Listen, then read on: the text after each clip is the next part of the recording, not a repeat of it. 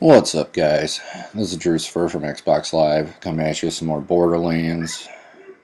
This is my Mechromancer, who I just recently got to level 50, and I'm about to run it through the slaughterhouse, just like I did with my Gunzerker. This is my build. I built her for shock and discord.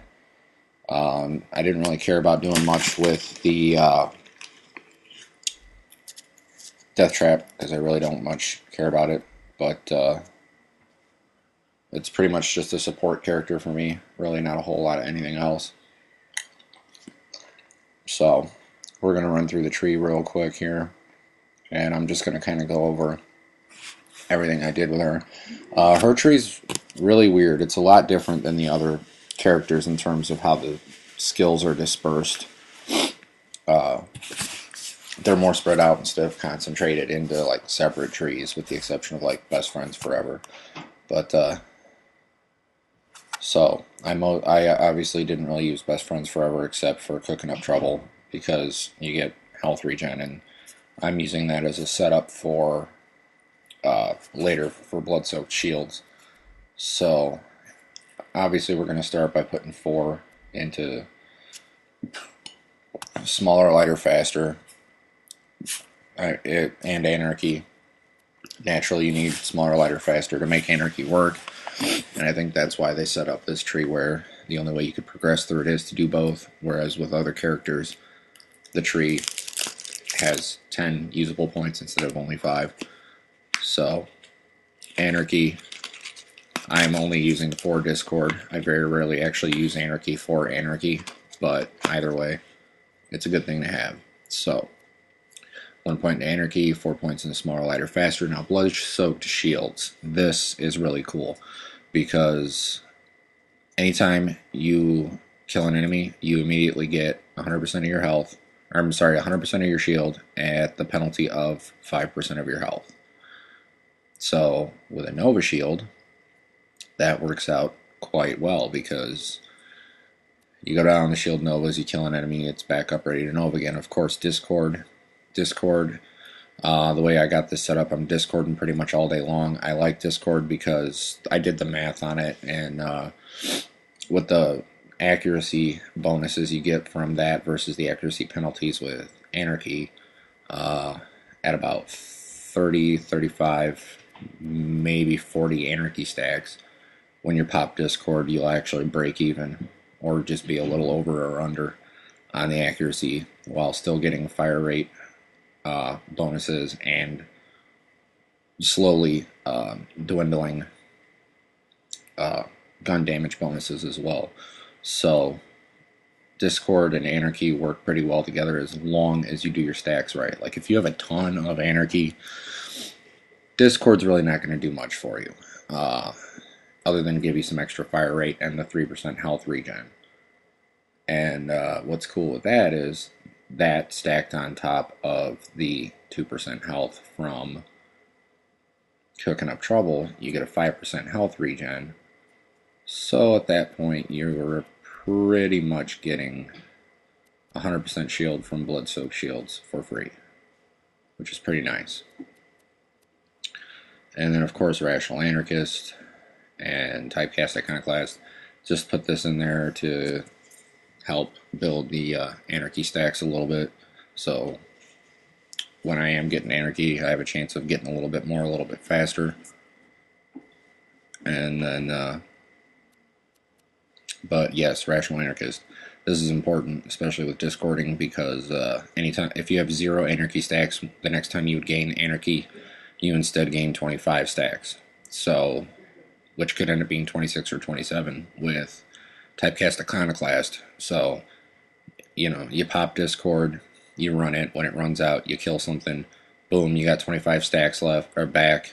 You know, you can kill a few more people to get a couple more if you want. Like I said, 30, 35 is pretty good. And then, boom, you pop Discord again, so you're Discording all day long. It's pretty sweet. So, that's how we got this tree, ordered cast tree going. So then over here, of course, we have more pep to increase our chances of status effects, burn, electrocute, etc., etc.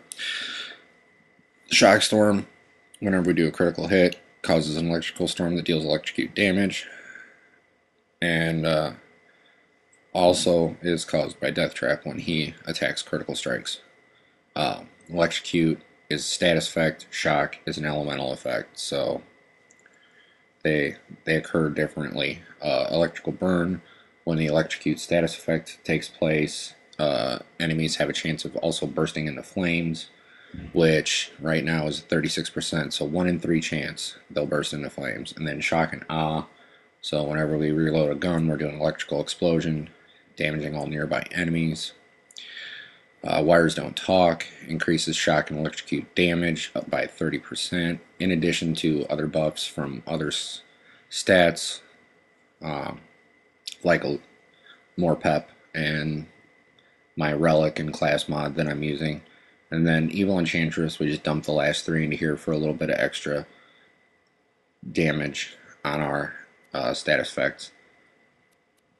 So that's the tree. Now we're going to go over the gear, and then we'll wreck some stuff. So this is the gear I got set up. Of course, as you can see, I'm rocking a lot of gold. If you guys don't have any of this stuff, don't worry about it. You don't really have to farm hours on end to get any of this stuff. Just go online to any community site like GameFAQs or Xbox 360 Achievements.org or PS3 Trophies.org. They have threads in their forums specifically for people looking for this stuff. Heck, I'll put my gamer tag in the description of this video. Give me a like, give me a comment, subscribe, send me a message. I'll dupe the stuff for you, but it's really easy to set it up. Like, seriously, all my characters except for my commando, because I'm still working on him, but like my Mechromancer, my Gunzerker, my Siren, my assassin, they're all rocking gold, and 99% of it was given to me. I didn't farm it.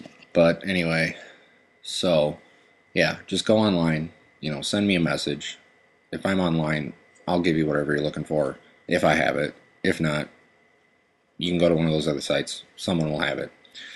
So I was using Sledge's shotgun on her for a while, because I got a shock version of it off of Hyperius the Invincible in the Pirate's Booty DLC. But it is a nice shotgun, but once you go conference call, you never go back. And I was using the conference calls before I tried Sledges, so I really just But this shotgun here, the interfacer, it's kind of like a conference call. It has a similar effect. You only have that one for shock resistant enemies. So anyway, got the conference call, then the analytical yellow jacket, which is a pretty sweet E-Tech SMG. I also keep a permasharp baby maker and an electrical sandhawk, and yeah. Then of course the binary thunderball fists, which is a pretty sweet pistol because it does shock and it actually creates electrocute status effect. And then the redundant fibber. The fibbers are actually pretty sweet. You get that from Mal in the main game. When I used to get them, I didn't think they were that great, so I didn't really hang on to them. But then when I actually started using them, I was like, wow, these are actually pretty sweet guns. But the tricky thing about the fibber is the stats are never true. That's why it's called the fibber. So you gotta play around with it and see what it actually does. I mean, obviously, look, it says it has a magazine size of 1,408. You can't even carry that much ammo. But either way, it's a really good gun. It does do some pretty heavy damage. I was pulling crits on this thing for hundreds of thousands of damage. Then the grounded black hole. You can farm the black hole from the foreman in Opportunity, but I never got him to drop a grounded. I could only get him to drop a regular one, so I did get this one from somebody else. But it's a sweet shield. It's better than the regular black hole because it actually grants you electrocution immunity, which the other one doesn't, and the stats are a little bit bigger. But it's a Nova shield, and what's really cool about this one is when you Nova, it actually sucks enemies into you and then Nova blasts. So it'll suck the enemies in, it'll Nova blast, probably kill them, or at least get them close enough to death, and they're right there so you can finish them off. You get the second win. Blood-soaked shields procs, then you got 100% shield again, so you're good to Nova like, indefinitely, like just continuous Nova blasts. So it's a really, really good shield to have.